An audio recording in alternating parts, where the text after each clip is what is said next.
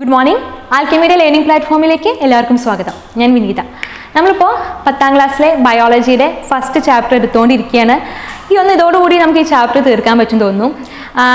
നമ്മൾ എന്തൊക്കെ സംസാരിച്ചു, എന്താണ് സ്റ്റിമുലസ് എന്ന് പറഞ്ഞു. എല്ലാ ക്ലാസ്സിലും ഇതന്നെ റിപ്പീറ്റ് ചെയ്ത് പറഞ്ഞത് എന്താണെന്ന് വെച്ചാൽ നിങ്ങളൊരു കോൺസെൻട്രേഷൻ കൂടാൻ വേണ്ടിയിട്ടാണ്. അപ്പോൾ സ്റ്റിമുലസ് എന്താണെന്ന് പറഞ്ഞു, പിന്നെ എൻ്റെ റെസ്പോൺസ് എന്താണെന്ന് പറഞ്ഞു, പിന്നെ നാഡീകോശം എന്താണെന്ന് പറഞ്ഞു, പിന്നെ നാഡീകോശങ്ങൾ കൂടി ചേർന്നുള്ള നാഡി പറഞ്ഞു, നാഡീ വ്യവസ്ഥ പറഞ്ഞു, കേന്ദ്ര നാഡീ പിന്നെ നാഡീ വ്യവസ്ഥേൻ്റെ രണ്ട് തരത്തിലുണ്ട്. എന്തൊക്കെയായിരുന്നു? കേന്ദ്ര നാഡീ വ്യവസ്ഥ, പെരിഫറൽ നാഡീ വ്യവസ്ഥ. നമുക്ക് അതിൽ നിന്നും തുടങ്ങാം. അതായത് നാഡീ വ്യവസ്ഥയെ കുറിച്ച് നമ്മൾ സംസാരിച്ചല്ലേ. നാഡീ വ്യവസ്ഥ എന്ന് പറയുന്നത് രണ്ട് തരത്തിലുണ്ട്. ഒന്ന് കേന്ദ്ര നാഡീ വ്യവസ്ഥ, പെരിഫറൽ നാഡീ വ്യവസ്ഥ.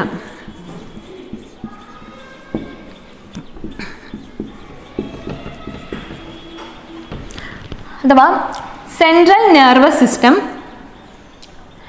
Peripheral nervous system. ഓക്കെ, നമുക്കറിയാം സെൻട്രൽ നെർവസ് സിസ്റ്റത്തിൽ ആരൊക്കെയായിരുന്നു?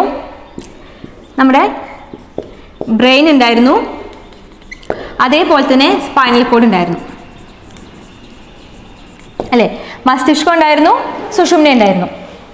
ഇനി പെരിഫറൽ നാഡീ വ്യവസ്ഥയിൽ നമ്മൾ പറഞ്ഞായിരുന്നു, അതായത് ഈ പറഞ്ഞ മസ്തിഷ്കത്തിൽ നിന്നും സ്പൈനൽ കോഡിൽ നിന്നും വരുന്ന നാഡികളുടെ ഒരു കൂട്ടമാണ് ആര്? ഈ പറയുന്ന പെരിഫറൽ നാഡീ വ്യവസ്ഥ നമ്മളന്ന് പറഞ്ഞായിരുന്നു. ഓക്കെ, അപ്പം നമുക്ക് എന്താ പറയാം? ക്ഷീരനാഡികൾ, അതേപോലെ തന്നെ സുഷുമ്ന നാഡികൾ, അല്ലെങ്കിൽ ക്രാനിയൽ നെർവ്സ്, സ്പൈനൽ നെർവ്സ് അല്ലേ. ഇങ്ങനെയാണ് അതിൻ്റെ ഒരു ക്ലാസിഫിക്കേഷൻ വരുന്നത്. പെരിഫറൽ നാഡീ വ്യവസ്ഥ എന്ന് പറയുമ്പോൾ ക്രാനിയൽ നെർവ്സും സ്പൈനൽ നെർവ്സും കൂടി ചേർന്നതാണ്. പിന്നെ ഇതെങ്ങനെയാണെന്ന് വെച്ചാൽ ഇപ്പോൾ നമുക്കറിയാം, ഇതാണ് ബ്രെയിനും ആണ് സ്പൈനൽ കോഡും ആണ്. ബ്രെയിനിൽ നിന്ന് വരുന്നത് ക്രാനിയൽ നെർവ്സ്, സ്പൈനൽ കോഡിൽ നിന്ന് വരുന്നത് സ്പൈനൽ നെർവ്സ്. ഓക്കെ, പക്ഷേ വേറൊരു രീതിയിലും കൂടി നമുക്ക് പെരിഫറൽ നാഡീ വ്യവസ്ഥയെ തരംതിരിക്കാം. അതെങ്ങനെ ചോദിച്ചു കഴിഞ്ഞാൽ, ഓട്ടോണോമസ് നെർവസ് സിസ്റ്റം, പെരിഫറൽ നാഡീ വ്യവസ്ഥേനെ ഓട്ടോണോമസ് നെർവസ് സിസ്റ്റം വരുന്നുണ്ട്. ഈ ഓട്ടോണോമസ് നെർവസ് സിസ്റ്റം എന്ന് പറയുന്നത് രണ്ട് തരത്തിലുണ്ട്, സിമ്പത്തറ്റിക്കും പാരാസിമ്പത്തറ്റിക്കും. ഇപ്പൊ ജസ്റ്റ് ഇങ്ങനെ മനസ്സിലാക്കി വെക്കുക, നമുക്ക് ഇതിനെക്കുറിച്ച് ഡീറ്റെയിൽ ആയിട്ട് പറയാം. അതായത് നാഡീ വ്യവസ്ഥ എന്ന് പറയുന്നത് അല്ലെങ്കിൽ നെർവസ് സിസ്റ്റം എന്ന് പറയുന്നത് രണ്ട് തരത്തിലുണ്ട്. ഒന്ന് കേന്ദ്ര നാഡീ വ്യവസ്ഥ, പെരിഫറൽ നാഡീ വ്യവസ്ഥ. Central nervous system, peripheral nervous system. പിന്നെ ഈ കേന്ദ്ര നാഡീ വ്യവസ്ഥനെ ബ്രെയിൻ ഉണ്ട്, സ്പൈനൽ കോഡ് ഉണ്ട്. പെരിഫറൽ നാഡീ വ്യവസ്ഥ നമുക്കറിയാം ഓട്ടോണോമസ് നെർവസ് സിസ്റ്റം വരുന്നുണ്ട്. അത് തന്നെ സിമ്പതറ്റിക്കും ഉണ്ട്, പാരാസിമ്പതറ്റിക്കും ഉണ്ട്. അപ്പോൾ ഈ ഒരു ക്ലാസിഫിക്കേഷൻ ജസ്റ്റ് ആദ്യം ഒന്ന് മനസ്സിലാക്കി വയ്ക്കാം. ഇനി നമുക്ക് എന്താണ് ഈ ഓട്ടോണോമസ് നെർവസ് സിസ്റ്റം അഥവാ സ്വതന്ത്ര നാഡീ വ്യവസ്ഥ? ഓക്കെ, നമുക്കിനി അതിനെക്കുറിച്ച് ഡീറ്റെയിൽ ആയിട്ട് പറയാം. ഇപ്പം ഈ ജസ്റ്റ് ഈ ഒരു ക്ലാസിഫിക്കേഷൻ എങ്ങനെയാണ് വരുന്നത് എന്ന് മനസ്സിലാക്കി വയ്ക്കാം.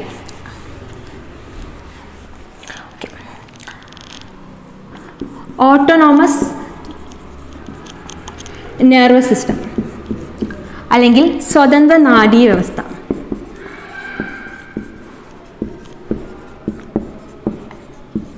ഓക്കെ, ഇതെന്താണെന്ന് പറയാം. ഇപ്പോൾ ഈ ഓട്ടോണോമസ് എന്ന് പറഞ്ഞു കഴിഞ്ഞാൽ അല്ലെങ്കിൽ സ്വതന്ത്ര നാഡീ വ്യവസ്ഥ എന്ന് പറയുമ്പോൾ സ്വതന്ത്രമായിട്ട് പ്രവർത്തിക്കുകയാണ്.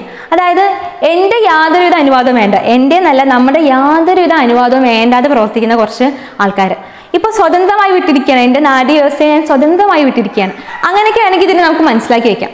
അതായത് ഇപ്പോൾ ഞാനിപ്പോൾ നിങ്ങളുടെ മുമ്പിൽ ഇങ്ങനെ നിൽക്കുന്ന സമയത്ത് ഇപ്പോൾ ചുമ്മാ നിന്നാലും സംസാരിച്ചുകൊണ്ട് നിന്ന് കഴിഞ്ഞാലും എൻ്റെ ശരീരത്തിൽ എൻ്റെ നിയന്ത്രണങ്ങളൊന്നും ഇല്ലാതെ കുറേ കാര്യങ്ങൾ നടക്കുന്നുണ്ട് അല്ലേ. ഇപ്പം തന്നെ എൻ്റെ ഹൃദയം ഇങ്ങനെ മിടിക്കുന്നുണ്ടായിരിക്കും, ശ്വാസകോശം എന്തുണ്ടായിരിക്കും, എല്ലാവരും ചെയ്യുന്നതും ഒക്കെ ഉണ്ടായിരിക്കും, വികസിക്കുന്നതും കൺട്രാക്ട് ചെയ്യുന്നതും ഒക്കെ ഉണ്ടായിരിക്കും. പിന്നെ ദഹന വ്യവസ്ഥയിൽ എന്തെങ്കിലുമൊക്കെ കാര്യമായിട്ട് നടക്കുന്നുണ്ടായിരിക്കും. പിന്നെ കരൾ പ്രവർത്തിക്കുന്നുണ്ടായിരിക്കും, വൃക്ക, അങ്ങനെ കുറേ കാര്യങ്ങൾ നടക്കുന്നുണ്ട്. ഇപ്പം ഞാൻ പറയാണ് കുറച്ച് നേരം അത് മിണ്ടാണ്ടിരിക്കുക അല്ലെങ്കിൽ കുറച്ച് നേരം ഒന്നും പണിയെടുക്കാതിരിക്കുക എന്ന് പറഞ്ഞു കഴിഞ്ഞാൽ നടക്കുമോ? ഇല്ല. അതായത് എൻ്റെ ബോധതലവുമായി യാതൊരു ബന്ധവുമില്ല, അതായത് എൻ്റെ കോൺഷ്യസുമായിട്ട് യാതൊരു ബന്ധവുമില്ലാതെ നമ്മുടെ ഒന്നും അനുവാദം ഒന്നും വേണ്ടാതെ പ്രവർത്തിക്കുന്ന കുറച്ച് കാര്യങ്ങളുണ്ട്. ഓക്കെ, അത്തരം കാര്യങ്ങളെ നിയന്ത്രിക്കുന്നതാണ് ആര്? ഈ ഓട്ടോണോമസ് നെർവസ് സിസ്റ്റം അഥവാ സ്വതന്ത്ര നാഡീ വ്യവസ്ഥ എന്ന് പറയുന്നത്. അതായത് നമുക്കതിനെ കൺട്രോൾ ചെയ്യാൻ പറ്റില്ല. നമ്മൾ വിചാരിച്ചു കഴിഞ്ഞാൽ ഒന്നും ചെയ്യാൻ പറ്റില്ല, പക്ഷെ അവർ വിചാരിച്ചു കഴിഞ്ഞാൽ നമ്മൾ എന്തെങ്കിലുമൊക്കെ ചെയ്യാൻ പറ്റും. കാരണം ഇപ്പോൾ ഈ പറയുന്ന ഹൃദയവും ശ്വാസകോശവും കരളും കിഡ്നിയും ഒക്കെ നിന്ന് കഴിഞ്ഞാൽ നമ്മുടെ പണിയാവും അല്ലേ. അപ്പോൾ നമ്മൾക്കൊന്നും ചെയ്യാൻ പറ്റാത്ത, നമ്മുടെ കൺട്രോളിലല്ലാത്ത, നമ്മുടെ ബോധവുമായി യാതൊരുവിധ ബന്ധവുമില്ലാതെ സ്വതന്ത്രമായി പ്രവർത്തിക്കുന്ന നെർവസ് സിസ്റ്റമാണ് ആര്? സ്വതന്ത്ര നാഡീ വ്യവസ്ഥ എന്ന് പറയുന്നത്.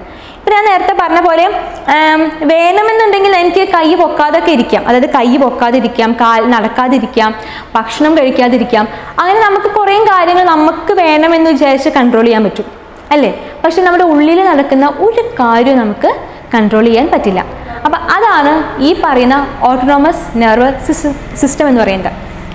ഇപ്പോൾ പല കുട്ടികൾക്കും എക്സാം എന്ന് കേൾക്കുന്ന സമയത്ത് ഭയങ്കര ടെൻഷനായിരിക്കും. ഇന്ന് പേപ്പർ കിട്ടുമെന്ന് പറഞ്ഞു കഴിഞ്ഞാൽ അപ്പോഴേക്ക് ചില ആൾക്കാർ എന്ത് ചെയ്യും?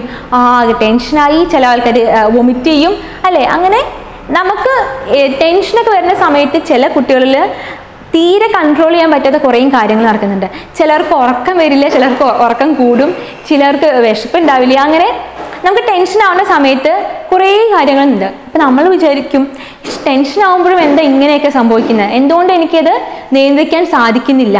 അപ്പം അതിൻ്റെ ഉത്തരം എന്താണെന്ന് വെച്ചാൽ ഇത്തരം കാര്യങ്ങളെ കൺട്രോൾ ചെയ്യാൻ പറ്റുന്നത് നമുക്ക് കൺട്രോൾ ചെയ്യാൻ പറ്റില്ല. അത് ആരാ ചെയ്യുന്നത്?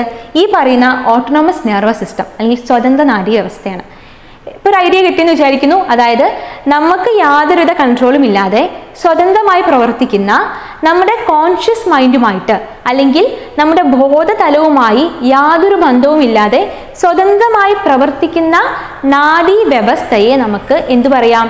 സ്വതന്ത്ര നാഡീ വ്യവസ്ഥ അല്ലെങ്കിൽ ഓട്ടോണോമസ് നെർവസ് സിസ്റ്റം എന്ന് പറയാം. ഈ പറയുന്ന ഓട്ടോണോമസ് നെർവസ് സിസ്റ്റം വരുന്നത് ആരുടെ കീഴിലാണ്? പെരിഫറൽ നാഡീ വ്യവസ്ഥയിലാണ്. കാരണം തലച്ചോറിൽ നിന്നും അതേപോലെ തന്നെ സുഷുമ്നയിൽ നിന്നും ഒക്കെ വരുന്ന നാഡികളാണ് ഇതിൽ വരുന്നത്. തലച്ചോറിൽ നിന്ന് വരുന്ന ക്ഷീരോനാഡികളും സുഷുമ്നയിൽ നിന്ന് വരുന്ന സ്പൈനൽ നെർവ്സ് അല്ലെങ്കിൽ സുഷുമ്ന നാഡികളുമൊക്കെയാണ് ഈ പറയുന്ന ഓട്ടോണോമസ് നെർവസ് സിസ്റ്റത്തിൽ വരുന്നത്. ഓക്കെ, അതുകൊണ്ടാണ് നമ്മൾ എന്ത് പറയുന്നത്? പെരിഫറൽ നെർവസ് സിസ്റ്റത്തിൻ്റെ കീഴിലാണ് ഈ പറയുന്ന ഓട്ടോണോമസ് നെർവസ് സിസ്റ്റം വരുന്നത്. ഇതൊന്നും ആ ഒരു കൺഫ്യൂഷൻ മാറി തോന്നി. ഞാൻ നേരത്തെ ഫ്ലോ ചാർട്ട് വരച്ച സമയത്ത് 90% കുട്ടികൾക്കും കൺഫ്യൂസ്ഡ് ആയിട്ടുണ്ടായിരിക്കും. പക്ഷെ സംഭവം ഇതാണ്. കാരണം ഈ ഓട്ടോണോമസ് നെർവസ് സിസ്റ്റത്തിൽ വരുന്ന നാഡികൾ ആരൊക്കെയാണ്? ഈ പറയുന്ന ക്ഷീരോനാഡികളും സുഷുമ്ന നാഡികളും ഒക്കെയാണ്. അതുകൊണ്ടാണ് പെരിഫറൽ നെർവസ് സിസ്റ്റത്തിൻ്റെ കീഴിൽ ഓട്ടോണോമസ് നെർവസ് സിസ്റ്റം വരുന്നത്. ഓക്കെ, ഇപ്പോൾ സപ്പോസ് നമുക്ക് ഇതിൽ എന്തൊക്കെയാണ് പഠിക്കാനുള്ളത് എന്ന് വെച്ചാൽ ഞാൻ പറഞ്ഞു 2 തരത്തിൽ വരുന്നുണ്ട്, സിമ്പതറ്റിക്കും പാരാസിമ്പതറ്റിക്കും. പെരിഫറലിന് സിമ്പത്തറ്റിക്കും ഉണ്ട്, പാരാസിമ്പത്തറ്റിക്കും ഉണ്ട്. മലയാളം സെയിം ടേം തന്നെയാണ് കേട്ടോ. സിമ്പത്തറ്റിക്കും ഉണ്ട്, പാരാസിമ്പത്തറ്റിക്കും ഉണ്ട്. അതായത് ഇപ്പോൾ നമുക്ക് ടെൻഷനായി, പെട്ടെന്ന് എന്താ പറയുക, മുമ്പിലേക്ക് ഒരു പാമ്പ് വന്നു, ഭയങ്കര ടെൻഷനായിട്ട് നമ്മൾ ആകെ ഒരു അന്താളിച്ച് നിൽക്കുമല്ലോ. പക്ഷേ നമ്മൾ എപ്പോൾ നോക്കിക്കഴിഞ്ഞാലും അതേപോലെ നിൽക്കും. അതായത് മുമ്പിലൊരു പാമ്പ് വന്ന സമയത്ത് നമ്മൾ എന്ത് ചെയ്യും? നമ്മളൊന്ന് പേടിക്കും. ആ പേടിക്കുന്ന സമയത്ത് നമ്മുടെ ശരീരത്തിൽ ധാരാളം മാറ്റങ്ങൾ ഉണ്ടാവും അല്ലേ. നമ്മുടെ കണ്ണൊക്കെ പേടിച്ച് തള്ളി പുറത്തേക്ക് വന്നു എന്നൊക്കെ പറയില്ലേ, അതേപോലെ കണ്ണൊക്കെ പുറത്തേക്ക് വന്ന് ശ്വാസം ഇടിപ്പൊക്കെ കൂടി, ഹൃദയമിടിപ്പൊക്കെ കൂടി ആകെ ഒരു പ്രത്യേകതരം സാഹചര്യം ഉണ്ടായിരിക്കും അല്ലേ. അത്തരം കാര്യങ്ങളെ, അതായത് പെട്ടെന്ന് ഒരു സാഹചര്യം വന്നു കഴിഞ്ഞാൽ അത്തരം കാര്യങ്ങളെ നോക്കുന്ന ആരാണ്? സിമ്പത്തറ്റിക് നെർവസ് സിസ്റ്റമാണ്. നേരെ മറിച്ച് അതിനെ സാധാരണ രീതിയിലേക്ക് മാറ്റുന്നത് ആരാണ്? ഈ പറയുന്ന പാരാസിമ്പത്തറ്റിക് ആണ്. ഓക്കെ, അതായത് ഈ രണ്ടും അടിയന്തര സാഹചര്യങ്ങളിലാണ്, എമർജൻസി സിറ്റുവേഷൻസിലാണ് ഈ പറയുന്ന ഓട്ടോണോമസ് നെർവസ് സിസ്റ്റം വർക്ക് ചെയ്യുക. അപ്പോൾ അടിയന്തര സാഹചര്യത്തിൽ ഫസ്റ്റ് നമ്മൾ എന്ത് ചെയ്യും? ഒന്ന് പേടിക്കും. ആ പേടിക്കുന്ന സമയത്ത് നമുക്ക് കുറേ മാറ്റങ്ങൾ സംഭവിക്കും അല്ലേ. പേടിക്കുന്ന സമയത്ത് ഞാൻ നേരത്തെ പറഞ്ഞ പോലെ കണ്ണൊക്കെ വികസിച്ച് ആകെ ഹൃദയമിടിപ്പൊക്കെ കൂടി ആകെ പേടിച്ചരേണ്ട ഒരു സാഹചര്യം ഉണ്ടാവല്ലോ. അത്തരം കാര്യങ്ങൾ നോക്കുന്നത് ആരാണ്? സിമ്പത്തറ്റിക് ആണ്. തിരിച്ച് ഓക്കെ കുഴപ്പമില്ല എന്ന് പറഞ്ഞ് നോർമൽ അവസ്ഥയിലേക്ക് മാറ്റുന്നത് ആരാണ്? ഈ പറയുന്ന പാരാസിമ്പതറ്റിക് ആണ്. പേരിലൊരു പാര ഉണ്ടെങ്കിലും ആള് നല്ല ഡീസൻ്റ് ആണ്. അതായത് പ്രശ്നങ്ങളിൽ നിന്നൊക്കെ നോർമൽ ആക്കി മാറ്റുന്നത് ആരാണ്? ഈ പറയുന്ന പാരാസിമ്പതറ്റിക് ആണ്. ഓക്കെ, ഇനി പറയാൻ പോകുന്ന കാര്യങ്ങൾ ഒരിക്കലും നിങ്ങൾ ബൈഹാർട്ട് ചെയ്യാൻ നോക്കരുത്. ബൈഹാർട്ട് ചെയ്ത് കഴിഞ്ഞാൽ എക്സാമിന് കുടുങ്ങും. ഇനി പറയാൻ പോകുന്നത് സിമ്പതറ്റിക് നെർവസ് സിസ്റ്റം ചെയ്യുന്ന കാര്യങ്ങൾ എന്തൊക്കെയാണ്. സിമ്പതറ്റിക് നെർവസ് സിസ്റ്റം ചെയ്യുന്ന കാര്യങ്ങൾ എന്തൊക്കെയാണ്? ഞാൻ പറഞ്ഞു സിമ്പതറ്റിക് എന്തായിരുന്നു ചെയ്തിരുന്നത്? നമ്മൾ സിമ്പതറ്റിക് ആയിക്കോട്ടെ പാരാസിമ്പതറ്റിക് ആയിക്കോട്ടെ വർക്ക് ചെയ്യുന്ന ഏത് സമയത്താണ്? എമർജൻസി സിറ്റുവേഷൻസിലാണ്, അല്ലെങ്കിൽ അടിയന്തര സാഹചര്യങ്ങളിലാണ് സിമ്പതറ്റിക്കും പാരാസിമ്പതറ്റിക്കും വർക്ക് ചെയ്യുക. ഓക്കെ, അപ്പോൾ സിമ്പതറ്റിക് പെട്ടെന്ന് പേടിച്ച് നിൽക്കുകയാണ് നമ്മൾ. ആ സമയത്ത് നമ്മുടെ ശരീരത്തിൽ എന്തൊക്കെ മാറ്റങ്ങളാണ് ഉണ്ടാവുക? ആ ഉണ്ടാകുന്ന മാറ്റങ്ങൾക്കെല്ലാം കാരണക്കാരൻ ആരാണ്?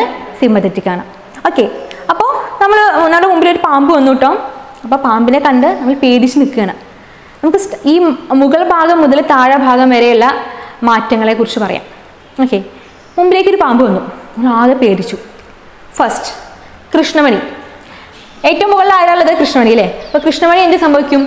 വികസിക്കും. കണ്ണൊക്കെ പുറത്തേക്ക് വന്നു എന്ന് പറയില്ലേ പേടിച്ചിട്ട്?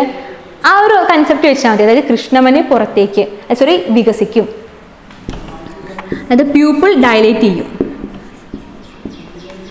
അല്ലെങ്കിൽ കൃഷ്ണമണി വികസിക്കും.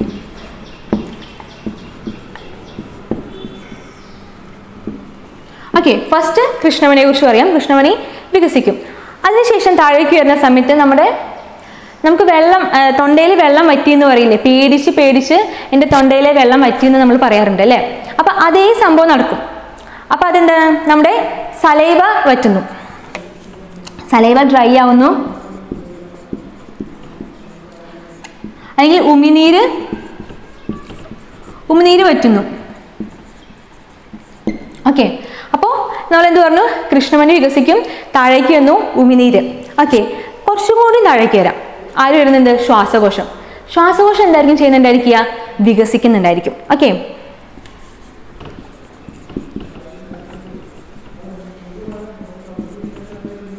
ശ്വാസകോശം വികസിക്കുന്നു. ഓക്കെ, ശ്വാസകോശത്തിന്റെ ഇടയിൽ, രണ്ട് ശ്വാസകോശങ്ങളുടെ ഇടയിലായിട്ട് ആര് ഇരിക്കുന്നുണ്ട്? ഹേർട്ട് ഇരിക്കുന്നുണ്ട്. അപ്പോൾ ഹേർട്ടിന്റെ ഫംഗ്ഷൻ എന്താണ്? ബീറ്റ് ചെയ്യുക. അപ്പോൾ ഹേർട്ട് ബീറ്റ് എന്തായിരിക്കും ചെയ്യുന്നുണ്ടാവുക? ഹേർട്ട് ബീറ്റ് ഇൻക്രീസ് ചെയ്യുന്നുണ്ടായിരിക്കും അല്ലേ? ഹൃദയമിടിപ്പ് കൂടുന്നുണ്ടായിരിക്കും. ഓക്കെ, നമ്മൾ എന്തറിയോ ഈ ഒരു കാര്യം ഇങ്ങനെ ആ ഒരു ഓർഡറിൽ ഇങ്ങനെ മനസ്സിലാക്കി വന്നു കഴിഞ്ഞാൽ സിമ്പിളാണ്. ഒരിക്കലും ബൈഹാർട്ട് ചെയ്യാൻ ശ്രമിക്കരുത്. നമ്മൾ കൃഷ്ണമണിയുടെ കാര്യം പറഞ്ഞു, തൊണ്ട ഉമിനീര് വറ്റുന്നു പറഞ്ഞു, ശ്വാസകോശം വികസിക്കുന്നു പറഞ്ഞു, ശ്വാസകോശത്തിനിടയിൽ ആരുണ്ട്? ഹൃദയം ഇരിക്കുന്നുണ്ട്. കുറച്ചും കൂടി താഴേക്ക് വന്നു കഴിഞ്ഞാൽ ആരുണ്ട് അറിയോ? നമ്മുടെ കരളൊക്കെ ഇരിക്കുന്നുണ്ട്. ഓക്കെ, അപ്പോൾ ആ ഭാഗത്തൊക്കെ എൻ്റെ മുകളിലൊരു അഡ്രിനൽ ഗ്രന്ഥിയൊക്കെ ഇരിക്കുന്നുണ്ട്. അവിടെ നിന്നാണ് എന്താ പറയുക ഗ്ലൈക്കോജൻ്റെ കാര്യങ്ങളൊക്കെ ചെയ്യേണ്ട ആ ഭാഗത്താണ്. ഓക്കെ, അപ്പോൾ ഗ്ലൈക്കോജനെ ഗ്ലൂക്കോസ് ആക്കി മാറ്റുന്നുണ്ട്. ഇതൊരിക്കലും മാറാതിരിക്കാനൊരു ഐഡിയ പറഞ്ഞുതരാം. നിങ്ങൾ എല്ലാവരും ആ ഒരു പരസ്യം കണ്ടിട്ടുണ്ടായിരിക്കും. ഗ്ലൂക്കോവിറ്റ ഡി എന്ന് പറഞ്ഞിട്ടൊരു മിഠായി പോലെയുള്ളൊരു സംഭവം ഉണ്ട്. അതിൻ്റെ പരസ്യം കണ്ടിട്ടുണ്ടായിരിക്കും എന്ന് വിചാരിക്കുന്നു. അതായത് ഒരു കുട്ടിയുടെ പിന്നാലെ നായ ഓടുന്ന സമയത്ത് വേഗം എനർജിക്ക് വേണ്ടിയിട്ട് എന്ത് ചെയ്യുന്നുണ്ട്? ഗ്ലൂക്കോവിറ്റ കഴിക്കുന്നുണ്ട്. അപ്പോൾ പറയുന്നുണ്ട്, പരസ്യത്തിൽ തന്നെ പറയുന്നുണ്ട്, അത്യാവശ്യ സാഹചര്യങ്ങളിൽ എനർജി ആവശ്യം വരുമ്പോൾ ഗ്ലൂക്കോവിറ്റ കഴിക്കാൻ. അതെന്തിനു വേണ്ടിയായിരുന്നു? ഗ്ലൂക്കോസ് കിട്ടാൻ വേണ്ടിയായിരുന്നു. അതായത് നമ്മൾ നല്ലോണം പേടിക്കുന്ന സമയത്ത് നമുക്ക് ഗ്ലൂക്കോസിൻ്റെ ആവശ്യമുണ്ട്. നമുക്കറിയാം ഗ്ലൂക്കോസ് സാധാരണ രീതിയിൽ എങ്ങനെയാണ് സ്റ്റോർ ചെയ്ത് വെച്ചിരിക്കുന്നത്? ഗ്ലൈക്കോജൻ്റെ രൂപത്തിലാണ് അല്ലേ? അപ്പോൾ ഇത്തരത്തിലുള്ള പേടിച്ചരണ്ടിരിക്കുന്ന സാഹചര്യങ്ങളിൽ നമുക്ക് ഇച്ചിരി എനർജി വേണം. അപ്പോൾ എനർജിക്ക് വേണ്ടിയിട്ട് നമുക്ക് എന്ത് വേണം? ഗ്ലൂക്കോസ് വേണം അല്ലേ? അപ്പോൾ ഗ്ലൂക്കോസിന് വേണ്ടിയിട്ട് നമ്മൾ ഗ്ലൂക്കോസിനെ ഗ്ലൈക്കോജനാക്കി മാറ്റി വെച്ചിട്ടുണ്ടായിരിക്കും. എത്രയോ മുന്നേ ഗ്ലൂക്കോസിനെ ഗ്ലൈക്കോജനാക്കി മാറ്റി വെച്ചതുണ്ടായിരിക്കും. അപ്പോൾ ഇപ്പോൾ ഗ്ലൂക്കോസിന് ആവശ്യമുണ്ട് എന്നതുകൊണ്ട് എന്താക്കി മാറ്റും? ആ ഇരിക്കുന്ന ഗ്ലൈക്കോജനെ പിടിച്ച് ഗ്ലൂക്കോസ് ആക്കി മാറ്റും. കൺഫ്യൂഷൻ ഉണ്ടോ? അതായത് ഗ്ലൂക്കോസിനെ ഗ്ലൂക്കോസ് ആക്കി മാറ്റും. ഓക്കെ, ഞാൻ ഒരു പരസ്യം ഓർത്താൽ മതി. പരസ്യം ഓർക്കുമ്പോൾ മറന്നു പോയില്ല. ഗ്ലൈക്കോജനെ ഗ്ലൂക്കോസ് ആക്കി മാറ്റും. ഓക്കെ, നമുക്ക് ആവശ്യമുള്ള സമയത്ത് എനർജി വേണം, അപ്പോൾ ഗ്ലൂക്കോസ് ആക്കി മാറ്റും. പിന്നെ അതേപോലെ തന്നെ എല്ലാ തരത്തിലുള്ള ഹോർമോൺ എന്താ പറയുക സെക്രീഷനൊക്കെ കൂടും ഈ സമയത്ത് തന്നെ. ഹോർമോൺ സെക്രീഷൻ, അതായത് ഹോർമോണിൻ്റെ ഉൽപ്പാദനം കൂടും. പിന്നെ അതേപോലെ ചുറ്റും താഴേക്ക് വന്നു കഴിഞ്ഞാൽ നമ്മുടെ ദഹന വ്യവസ്ഥയുണ്ട്. ദഹന വ്യവസ്ഥ എന്താ സംഭവിക്കുന്നതായിരിക്കുക? മന്ദീഭവിക്കുക ചെയ്യുക. കാരണം നമുക്ക് ആ സമയത്ത് ഭക്ഷണം വിശക്കുകയോ ഇല്ല. അപ്പോൾ എന്താ സംഭവിക്കുക? ദഹന വ്യവസ്ഥ മന്ദീഭവിച്ചിട്ടുണ്ടായിരിക്കും. ഓക്കെ, ഇപ്പോൾ നമ്മൾ ആ ഒരു ഓർഡറിൽ തന്നെ പറഞ്ഞു വരുന്നത് ശരീരത്തിൻ്റെ ഓരോ ഭാഗങ്ങളിലൂടെയാണ് വരുന്നത്. നമ്മൾ ദഹന വ്യവസ്ഥ അവിടെ എത്തി, അതായത് അവിടെ മന്ദീഭവിക്കുകയാണ് ചെയ്യുക.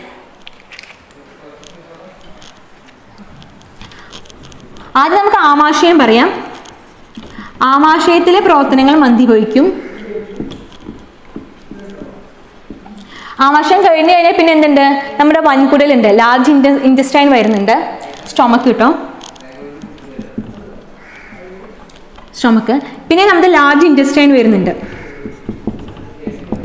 ലാർജ് ഇൻറ്റസ്റ്റൈൻ അഥവാ വൻകുടൽ. വൻകുടലിൽ നടക്കുന്ന ഒരു പ്രവർത്തനമാണ് പെരിസ്റ്റാൾസിസ്. എനിക്ക് തോന്നുന്നു പെരിസ്റ്റാൾസിസ് നിങ്ങൾ 9ാം ക്ലാസ്സിൽ പഠിച്ചിട്ടുണ്ട് തോന്നുന്നു. പെരിസ്റ്റാൾസിസ് മൂവ്മെന്റ് എന്തായിരുന്നു? അതായത് ഇപ്പോൾ അന്നനാളത്തിൽ മാത്രമല്ല ഈ പറയുന്ന മൂവ്മെന്റ് നടക്കുന്നത്, അന്നനാളത്തിലായിരിക്കും നിങ്ങൾ പഠിച്ചിട്ടുണ്ടായിരിക്കുക. അതായത് ഭക്ഷണം ഇറങ്ങാൻ വേണ്ടി സഹായിക്കുന്ന ഒരു തരത്തിലുള്ള ഒരു മൂവ്മെന്റ് ആണ് നമ്മുടെ അന്നനാളത്തിൽ നടക്കുന്ന ഒരു പ്രത്യേക തരം മസ്കുലാർ മൂവ്മെന്റ് ആണ് പെരിസ്റ്റാൾസിസ് എന്ന് പറയുന്നത്. പക്ഷേ ഈ ഭക്ഷണം എന്ന് പറയുന്നത് അവിടെ മാത്രം അനങ്ങിയാൽ പോരാ, അല്ലേ? നമ്മുടെ വൻകുടലിലും ചെറുകുടലിലും ഒക്കെ ഈ ഒരു ഭക്ഷണത്തിൻ്റെ ആ ഒരു മൂവ്മെന്റ് നടക്കുന്നുണ്ട്. ഓക്കെ, അപ്പോൾ ആ മൂവ്മെന്റ് നമ്മുടെ ലാർജ് ഇൻറ്റസ്റ്റൈനിൽ ഒന്ന് സ്റ്റോപ്പ് ആവും. പിന്നെ നമ്മൾ താഴേക്ക് കൂടി വന്നു കഴിഞ്ഞാൽ മൂത്രാശയായി, അല്ലേ?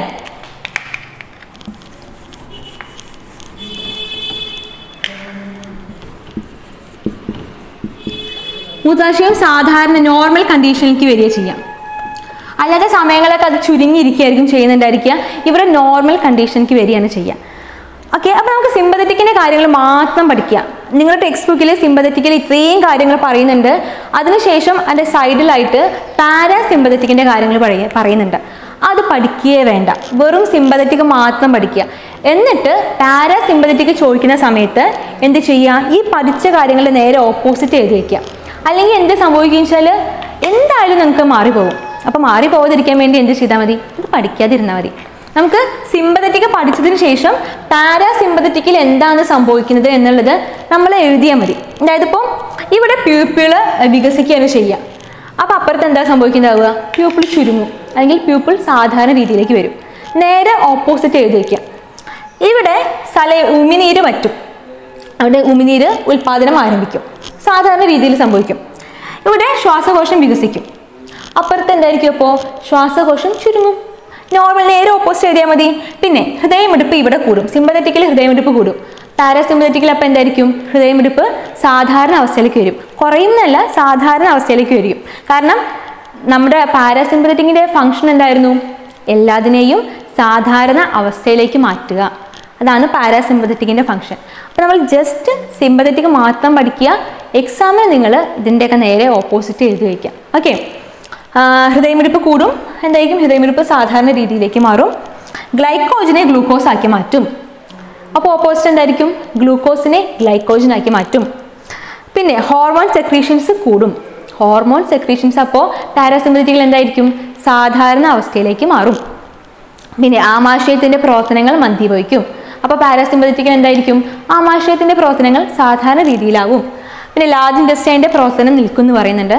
ലാർജ് ഇൻറ്റസ്റ്റൈൻ്റെ പ്രവർത്തനം അപ്പോൾ എന്തായിരിക്കും? സാധാരണ രീതിയിലാവും. അപ്പോൾ സിമ്പതറ്റിക് മാത്രം പഠിക്കുക, അതിൻ്റെ നേരെ ഓപ്പോസിറ്റ് പാരാസിമ്പതറ്റിക്കിൽ പഠിച്ചു വയ്ക്കുക. പിന്നെ സിമ്പതറ്റിക്കും പഠിക്കൊന്നും വേണ്ട, കാരണം ടെൻഷൻ വരുന്ന സമയം നമ്മൾ മനസ്സിൽ ഇമാജിൻ ചെയ്യുക. അതായത് പെട്ടെന്ന് പാമ്പ് മുന്നിലേക്ക് വരുന്നു, നിങ്ങൾക്ക് പേടിയുണ്ടാവുന്ന എന്തെങ്കിലും ഒന്ന് മുന്നിലേക്ക് വരുന്നു. ആ സമയത്ത് നിങ്ങളിൽ എന്തൊക്കെ മാറ്റങ്ങൾ ഉണ്ടാകാം, ഇതൊക്കെ നമുക്ക് ഊഹിക്കാവുന്ന കാര്യങ്ങളാണ്. കൃഷ്ണമണി വികസിക്കും, ശ്വാസകോശം വികസിക്കും, അതേപോലെ തന്നെ നമ്മുടെ തൊണ്ടയിലെ വെള്ളം വറ്റും, അല്ലെ? ഹൃദയമിടിപ്പ് കൂടും. ഇത്തരം കാര്യങ്ങളൊക്കെ നമുക്ക് ഊഹിക്കാവുന്നതേ ഉള്ളൂ. പഠിച്ചില്ലെങ്കിലും എഴുതാൻ പറ്റാവുന്ന ഒരു കാര്യമാണ്. പക്ഷെ എങ്കിലും പഠിച്ചോളൂ. അപ്പോൾ ഞാൻ പറഞ്ഞ പോലെ പാരാസിമ്പതറ്റിക് പഠിക്കണ്ട. പക്ഷെ ഒന്ന് വായിച്ചു നോക്കണം, മനസ്സിലാക്കി വയ്ക്കണം. കാരണം ചിലത് സാധാരണ രീതിയിലേക്ക് മാറുക എന്നൊക്കെയാണ്. അപ്പോൾ അതൊന്ന് മനസ്സിലാക്കി വയ്ക്കുക. സിമ്പതറ്റിക് നല്ല രീതിയിൽ മനസ്സിലാക്കി വയ്ക്കുക, നല്ല രീതിയിൽ പഠിച്ചു വയ്ക്കുക. ഓക്കെ, ഇതാണ് നമ്മുടെ നാഡീവ്യവസ്ഥയെ കുറിച്ചിട്ട് എനിക്ക് പറയാനുള്ളത്. അതായത് ഏതൊക്കെയായിരുന്നു? നാഡീവ്യവസ്ഥ, കേന്ദ്ര നാഡീവ്യവസ്ഥയുണ്ട്, അതേപോലെ തന്നെ പെരിഫറൽ നാഡീവ്യവസ്ഥയുണ്ട്. കേന്ദ്ര നാഡീവ്യവസ്ഥയിലെ തലച്ചോറിനെ കുറിച്ചും സുഷുമ്നയെ കുറിച്ചും പറഞ്ഞു. പെരിഫറൽ നാഡീവ്യവസ്ഥയിലെ ഇപ്പോൾ പറഞ്ഞ പോലെ സിമ്പതറ്റിക്കിനെ കുറിച്ചിട്ടും പാരാസിമ്പതറ്റിക്കിനെ കുറിച്ചിട്ടും നമ്മൾ പറഞ്ഞു. ഇനി എല്ലാ ചാപ്റ്ററിൻ്റെയും ഇനി മുതലുള്ള എല്ലാ ചാപ്റ്ററിൻ്റെയും ഒരു പ്രത്യേകത എന്താണെന്ന് വെച്ച് കഴിഞ്ഞാൽ ഏത് വ്യവസ്ഥയെ കുറിച്ചിട്ടാണോ നമ്മൾ പഠിക്കുന്നത് ആ വ്യവസ്ഥയെ ബാധിക്കുന്ന അസുഖങ്ങളെ കുറിച്ച് കൂടിയും പഠിക്കണം അല്ലേ. ഇപ്പോൾ അത് 9ാം ക്ലാസ്സിൽ അങ്ങനെ തന്നെയായിരുന്നു. നമ്മളിപ്പോൾ കിഡ്നിയെ കുറിച്ച് പഠിച്ച സമയത്ത് കിഡ്നിയുടെ അസുഖങ്ങളെ കുറിച്ച് പഠിച്ചായിരുന്നു അല്ലേ. ശ്വാസകോശത്തെ കുറിച്ച് പഠിച്ച സമയത്ത് ശ്വാസകോശത്തെ ബാധിക്കുന്ന അസുഖങ്ങളെ കുറിച്ചും പഠിച്ചിരുന്നു.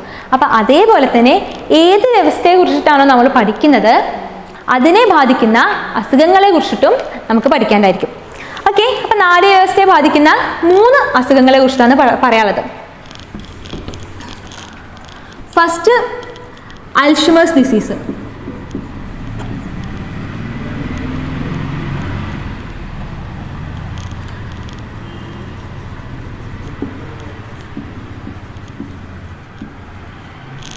Alzheimer's disease. ഈ ഡിസീസിനെ കുറിച്ച് പറയുന്ന സമയത്ത് നമ്മുടെ തന്മാത്ര സിനിമയിലെ മോഹൻലാലിൻ്റെ ക്യാരക്ടറിനെ ഓർക്കുക.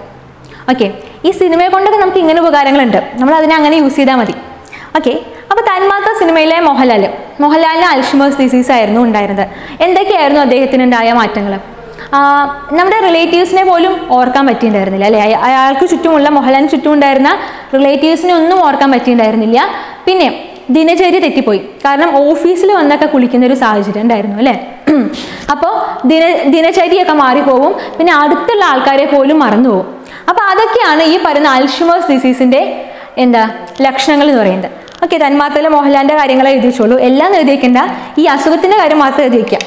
ഓക്കെ, അപ്പോൾ അൽഷിമേഴ്സ് ഡിസീസിൻ്റെ ലക്ഷണങ്ങൾ എന്ന് പറയുന്നത് അത്തരം കാര്യങ്ങളാണ്. അടുത്തുള്ള ആൾക്കാരെ പോലും മറക്കുക, അത്തരം നമുക്ക് ദിനചര്യകൾ ഓർമ്മയില്ലാതിരിക്കുക, ചെറിയ മൈന്യൂട്ടായിട്ടുള്ള കാര്യങ്ങൾ പോലും ഓർമ്മയില്ലാതിരിക്കുക, അതാണ് അൽഷിമേഴ്സ് ഡിസീസിൻ്റെ ലക്ഷണങ്ങൾ വരുന്നത്. ഇനി അൽഷിമേഴ്സ് ഡിസീസിൻ്റെ കാരണം എന്താ ചോദിച്ചാൽ, നമുക്കറിയാം നമ്മുടെ മസ്തിഷ്കം ഉണ്ടാക്കിയിട്ടുള്ളത് ധാരാളം ന്യൂറോൺസ് കൂടി ചേർന്നിട്ടാണ് അല്ലേ. നാഡീകോശങ്ങൾ കൂടി ചേർന്നിട്ടാണ് ഒരു മസ്തിഷ്കം ഉണ്ടാക്കിയിട്ടുള്ളത്. അപ്പോൾ ആ മസ്തിഷ്കത്തിൽ അനാവശ്യമായിട്ട് എന്തെങ്കിലുമൊക്കെ വന്നു കഴിഞ്ഞാൽ തീർച്ചയായിട്ടും ഇതേപോലെയുള്ള അവസ്ഥകൾ ഉണ്ടാവും. കാരണം നമ്മൾ പറഞ്ഞായിരുന്നു മസ്തിഷ്കത്തിലെ ഏത് ഭാഗമായിരുന്നു മെമ്മറി? സെറിബ്രം അല്ലേ. സെറിബ്രമാണ് നമ്മുടെ മെമ്മറിയെ മെയിൻറ്റെയിൻ ചെയ്ത് പോകുന്ന ആൾ. അപ്പോൾ സെറിബ്രത്തിൻ്റെ ഭാഗത്തൊക്കെ ധാരാളം ന്യൂറോണുകൾ ഉണ്ടായിരിക്കുമല്ലോ അല്ലേ. അല്ലെങ്കിൽ സെറിബ്രം ഉണ്ടാക്കിയത് എന്തുകൊണ്ടാണ്? ന്യൂറോണുകൾ ഉപയോഗിച്ചിട്ടാണ്. അപ്പം ആ ന്യൂറോണുകളുടെ ഇടയിൽ ഒരു പ്രത്യേക തരം പ്രോട്ടീൻ അടിഞ്ഞുകൂടുക. ഓക്കെ, ഒരു പ്രോട്ടീൻ ആ ന്യൂറോണുകളുടെ ഇടയിൽ എന്ത് ചെയ്യാണ്? അടിഞ്ഞുകൂടുക. അല്ലെങ്കിൽ ആ പ്രോട്ടീനെ നമുക്ക് എന്ത് പറയാം? പ്ലേഗ് എന്ന് പറയാം. ഓക്കെ, ഒരു പ്രത്യേക തരം പ്രോട്ടീൻ അല്ലെങ്കിൽ പ്ലേഗ് അടിഞ്ഞുകൂടുക. നമ്മുടെ ന്യൂറോൺസിൻ്റെ ഇടയിലൊക്കെ പ്രത്യേക തരം പ്ലേഗ് അടിഞ്ഞുകൂടുക. അതാണ് എന്തിന് കാരണം? ഈ പറയുന്ന അൽഷിമേഴ്സ് ഡിസീസിന് കാരണം. ഓക്കെ, അപ്പോൾ അൽഷിമേഴ്സ് ഡിസീസിന് കാരണം എന്തായിരുന്നു?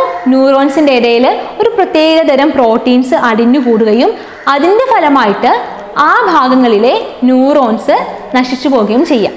ഇതാണ് അൽഷിമേഴ്സ് ഡിസീസിൻ്റെ കാരണം എന്ന് പറയുന്നത്. പിന്നെ അതിൻ്റെ ഫലമായിട്ടുണ്ടാകുന്ന ലക്ഷണങ്ങൾ എന്ന് പറയുന്നത് നമുക്ക് ചുറ്റുമുള്ള ആൾക്കാരെ പോലും മറന്നു പോവുക, നമ്മുടെ കൂട്ടുകാരെ മറക്കുക, നമ്മുടെ റിലേറ്റീവ്സിനെ മറക്കുക, അങ്ങനെ. പിന്നെ അതേപോലെ തന്നെ നമ്മുടെ ദിനചര്യകളൊക്കെ മാറിപ്പോവുക, ദിനചര്യകളൊന്നും നമുക്ക് ഓർത്തെടുക്കാൻ സാധിക്കാത്തൊരവസ്ഥ വരിക. ഇതാണ് അൽഷിമേഴ്സ് ഡിസീസ് എന്ന് പറയുന്നത്. ഇനി പറയാനുള്ളത് പാർക്കിൻസൺ ഡിസീസ്.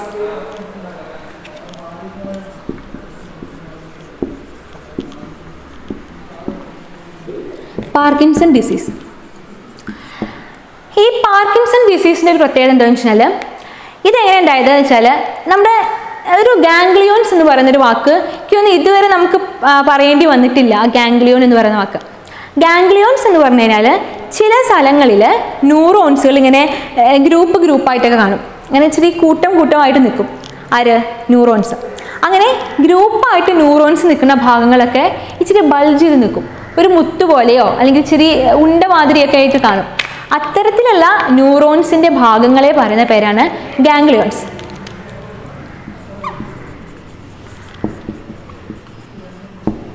ഗാംഗ്ലിയോൺസ് എന്ന് പറയുന്നത്. അപ്പോൾ ഈ ഗാംഗ്ലിയോൺസ് നശിച്ചു പോകുന്നതാണ് എന്തിൻ്റെ കാരണം? ഈ പറയുന്ന പാർക്കിൻസൺ ഡിസീസിൻ്റെ കാരണം. ഓക്കെ, ഗാംഗ്ലിയോൺസ് എന്ന് പറയുന്നത് എന്തായിരുന്നു? ഈ ന്യൂറോൺസുകൾ ഗ്രൂപ്പായിട്ട് നിൽക്കുന്ന ഭാഗങ്ങളെയാണ് ഗാംഗ്ലിയോൺസ് എന്ന് പറയുന്നത്. അപ്പോൾ ഗാംഗ്ലിയോൺസ് നശിച്ചു പോകുന്നതാണ് എന്തിൻ്റെ കാരണം? പാർക്കിൻസൺ ഡിസീസിൻ്റെ കാരണം.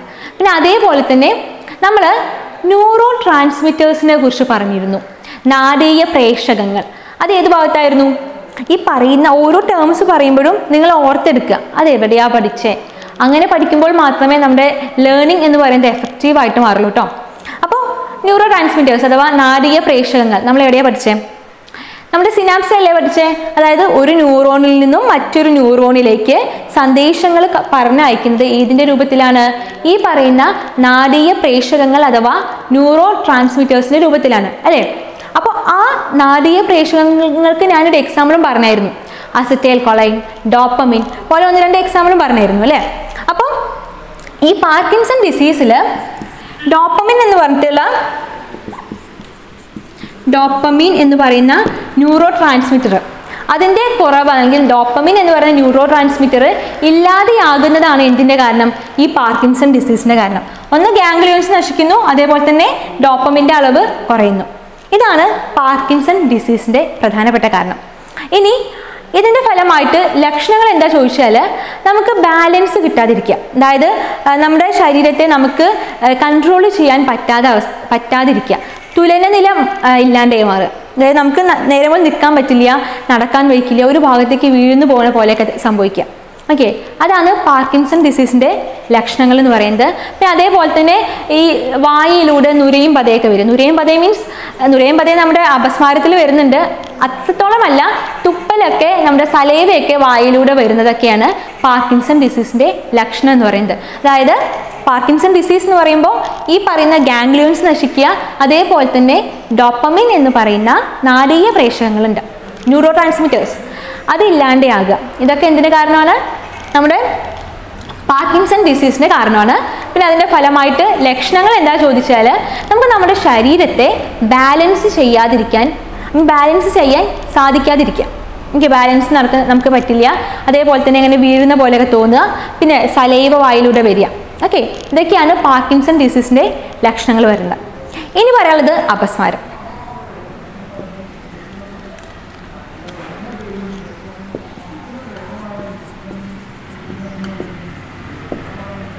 ഓക്കെ, അപസ്മാരം, ഫിക്സ്. ഈ ഫിക്സ് അഥവാ അപസ്മാരം എന്ന് പറയുമ്പോൾ ഇതിൻ്റെയൊക്കെ ഇംഗ്ലീഷ് ടേംസ് അത് തന്നെയാണ്. അപസ്മാരം എന്ന് പറയുമ്പോൾ എന്താണെന്ന് വെച്ചാൽ നമുക്കറിയാം നമ്മുടെ ശരീരത്തിലുള്ള എല്ലാ തരത്തിലുള്ള ഈ മെസ്സേജുകളൊക്കെ എങ്ങനെയാണ് പോകുന്നത്. ഇപ്പോൾ പറഞ്ഞു ഇത്രയും നേരം പറഞ്ഞത് അത് തന്നെയായിരുന്നു, ഇത്രയും ക്ലാസ്സുകളിൽ പറഞ്ഞത് അത് തന്നെയായിരുന്നു. അതായത് ഇലക്ട്രിക് ചാർജസിൻ്റെ രൂപത്തിൽ അല്ലേ, അതിന് നമുക്ക് എന്ത് പറയാം? ഇമ്പൾസസ് എന്ന് പറയാം. അപ്പോൾ ഈ പറയുന്ന സന്ദേശങ്ങളെല്ലാം സാധാരണ രീതിയിൽ പോകുന്നത്, ഈ സന്ദേശങ്ങൾ അങ്ങോട്ടും ഇങ്ങോട്ടും കൈമാറുന്നതും ഒക്കെ എങ്ങനെയാണ്? ഇത്തരത്തിലുള്ള ഇലക്ട്രിക് ഇമ്പൾസിൻ്റെ സഹായത്തോടു കൂടിയാണ്. അപ്പോൾ നമ്മുടെ തലച്ചോറിലൊക്കെ എന്ത് വരുന്നുണ്ട്? ഇലക്ട്രിക് ഇമ്പൾസ് വരുന്നുണ്ട്. അപ്പോൾ അതിനൊക്കെ ഒരു ക്രമമുണ്ട്. അതായത് ഒരു പ്രത്യേകതരം വേവ് ലെങ്ത്തിലൊക്കെ ആയിരിക്കും ഈ ഇലക്ട്രിക് ഇമ്പൾസ് ഇങ്ങനെ വരുന്നുണ്ടായിരിക്കുക. പക്ഷേ ചില പ്രത്യേക സാഹചര്യങ്ങളിൽ ഇലക്ട്രിക് ഇമ്പൾസുകൾ, നമ്മുടെ തലച്ചോറിലൊക്കെയുള്ള ഇലക്ട്രിക് ഇമ്പൾസുകൾ ക്രമരഹിതമായിട്ട് വരിക. അതായത് തീരെ ഒരു കൺട്രോൾ ഇല്ലാതെ, തീരെ ഒരു കോർഡിനേഷൻ ഇല്ലാതെ വരിക. അങ്ങനെയാവുന്ന സമയത്താണ് ഈ പറയുന്ന ഫിക്സ് അല്ലെങ്കിൽ അപസ്മാരം ഉണ്ടാവുക. ഓക്കെ, ഫിക്സ് അല്ലെങ്കിൽ അപസ്മാരത്തിന് കാരണം എന്താണ്? നമ്മുടെ തലച്ചോറിലെ വൈദ്യുത തരംഗങ്ങൾക്ക് ക്രമരഹിതമായിട്ട് മാറുക. വൈദ്യുത തരംഗങ്ങൾ ഇങ്ങനെ ഒരു ഓർഡർ ഇല്ലാതെ ഓർഡർലെസ് ആയിട്ട് വരുമ്പോൾ ഉണ്ടാകുന്ന അസുഖമാണ് എന്ത്? ഈ പറയുന്ന അപസ്മാരം. ഓക്കെ, അപസ്മാരത്തിൻ്റെ ലക്ഷണങ്ങൾ എന്തൊക്കെയാണ്? നമ്മൾ ആകെ എന്താ പറയുക സന്നി പോലെയൊക്കെയുള്ള ലക്ഷണങ്ങൾ അല്ലേ. അതായത് ആകെ എന്താ പറയുക കയ്യും കാലും ഒക്കെ അങ്ങനെ വിറയ്ക്കുക, ബോധം പോവുക, തല കറങ്ങുക, വായിൽ നിന്ന് നുരയും പതയും വരിക, ഇത്തരം കാര്യങ്ങളൊക്കെയാണ് അപസ്മാരത്തിൻ്റെ ലക്ഷണങ്ങൾ. ഓക്കെ, അപ്പോൾ ഇത്രയും രോഗങ്ങളെ കുറിച്ചാണ്, ഈ 3 രോഗങ്ങളെ കുറിച്ചിട്ടാണ് നമുക്ക് ഈ ചാപ്റ്ററിൽ പഠിക്കാനുള്ളത്. ഫസ്റ്റ് വൺ എന്ന് പറയുന്നത് അൽഷിമേഴ്സ് ഡിസീസ് ആയിരുന്നു. അൽഷിമേഴ്സ് ഡിസീസിൻ്റെ കാരണം എന്തായിരുന്നു? നമ്മുടെ പ്രോട്ടീൻസ് അല്ലെങ്കിൽ പ്ലേഗ് ന്യൂറോൺസിൽ അടിഞ്ഞുകൂടുന്നതാണ് അൽഷിമേഴ്സ് ഡിസീസിൻ്റെ കാരണം. അതിൻ്റെ ഫലമായിട്ട് നമുക്ക് ഓർമ്മ നഷ്ടമാകും. പിന്നെ പറഞ്ഞത് പാർക്കിൻസൺ ഡിസീസാണ്.